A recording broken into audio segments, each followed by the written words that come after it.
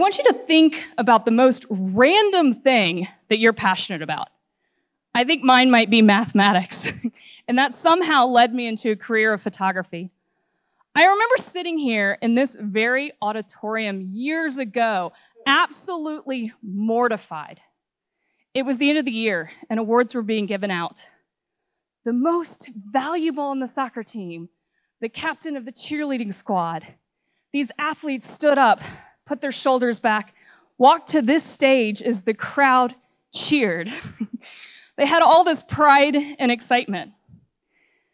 And then they announced the next award goes to the most spirited varsity math team member. And then they announced it, Kristi Odom.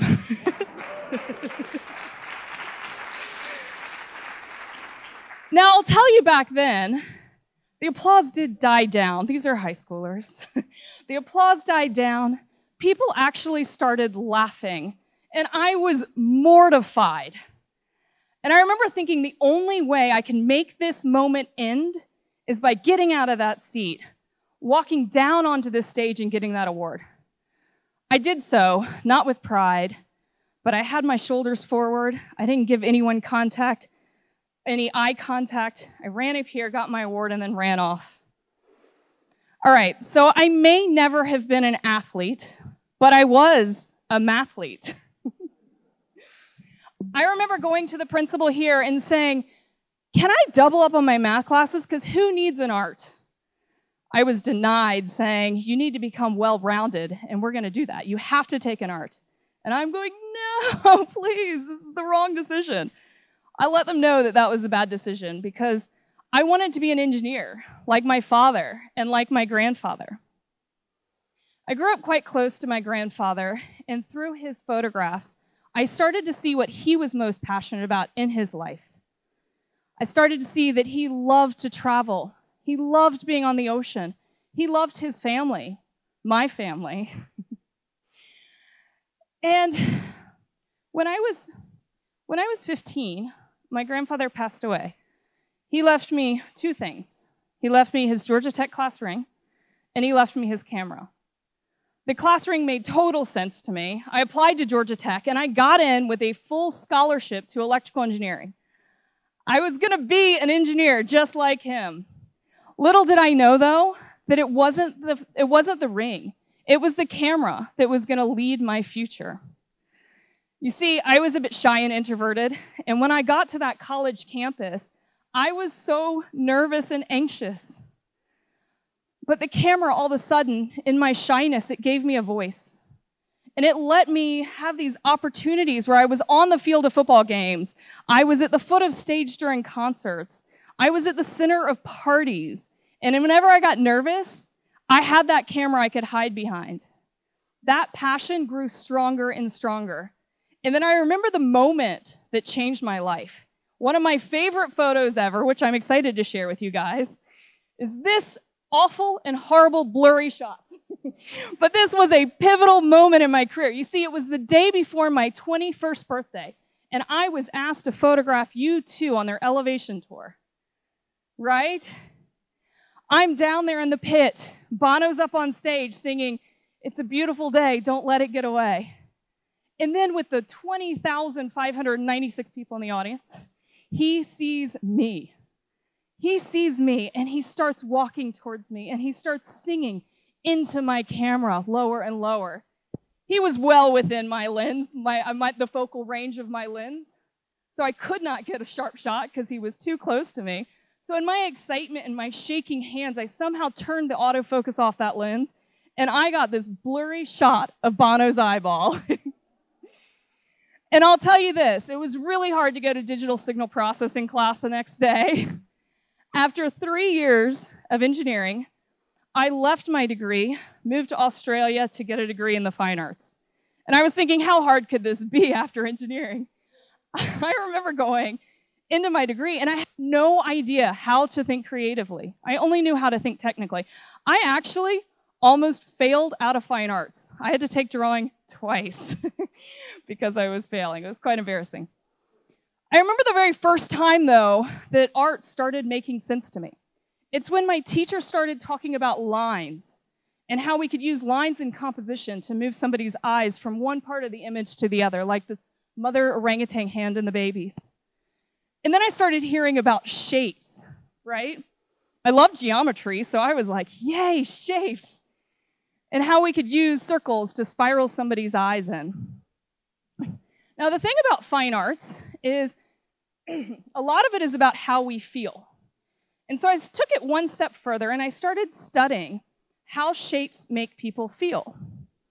Because circles have this earthy feel.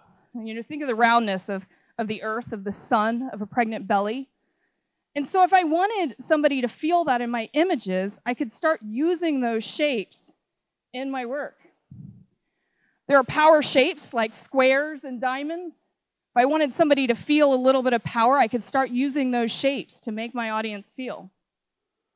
And here's where I really got to nerd out. My favorite of the mathematical sequences, yes, I have a favorite mathematical sequence, is and has always been the Fibonacci sequence. My teacher once in my fine arts school said, Fibonacci is found all throughout art. And I'm going, yes, this is a language I can speak. So the Fibonacci sequence is where every number equals the two numbers before added together.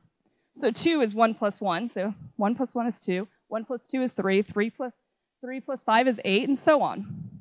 You take these numbers, and you make squares with those being the sides, and you draw an arch through it, and you get what's called the Fibonacci spiral. The Fibonacci spiral is all throughout nature. It's in seashells, it's in cosmos, it's in how leaves grow up stems in trees, and it is found also in art.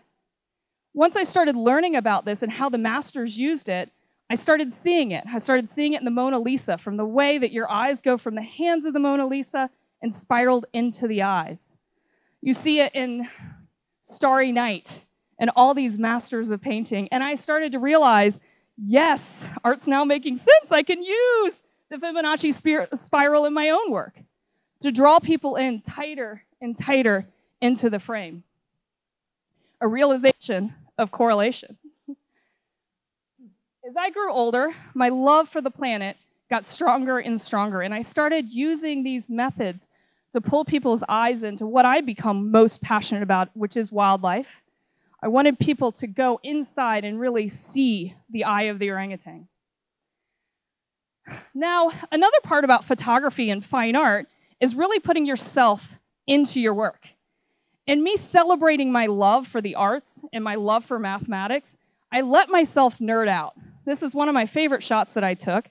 And I remember when I was diving with the whale sharks, I wasn't getting the shots I wanted. But when I got to the surface of the water, I started to notice that light diffracted around my body. Diffraction. Diffraction is when an obstacle causes light to bend. And that's exactly what I was doing when I was snorkeling. And I wanted to really capture something that showed the spots and the pattern of the whale sharks. But then when I saw the lines and my shadow, I swam and I swam and I swam because I wanted those lines to meet up with the spots. And I really like the final image. I remember moving from this to looking in my own backyard for patterns. I was looking for ways to marvel at nature close to home, which led me to photographing the patterns on butterflies and the patterns on the backs of dragonflies. Once again, look at all the geometric patterns. Ability for me to connect my love for mathematics with my love for art. Me doing a whole bunch of insect photography led to my very first article that got published online for National Geographic. It was on the declining insect population and the amazing citizen scientists that go out to count insects and have been doing so for almost 30 years. And in it, and in everything I do, is my love for shapes, my love for mathematics, which led me to another story all about the amazing Pika Patrol, which is a group of 437 people that go to 12,000 feet and above to count a little potato-sized mammal that's got Mickey Mouse ears. How beautiful is it we live in a world where people will make sure that this species is protected? Because with rising temperatures, they have been disappearing from places like Zion National Park. And these amazing volunteers are spending their time and effort to make sure they do not disappear from the Front Range. But in it, in everything I do, there's the mathematics. One thing that I've learned in life is that passion is contagious.